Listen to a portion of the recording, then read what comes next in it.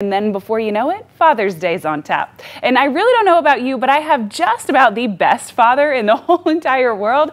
However, this temperature forecast, not exactly the gift I really wanted to give him this year. Probably not the gift he wanted either. A whole lot of sunshine. Again, temperatures sitting in the mid-90s for your high temperature on Father's Day, but even muggier still. So maybe the gift you could really give your dad is not asking him to stand outside by the grill this Father's Day, because it's just too hot for all that.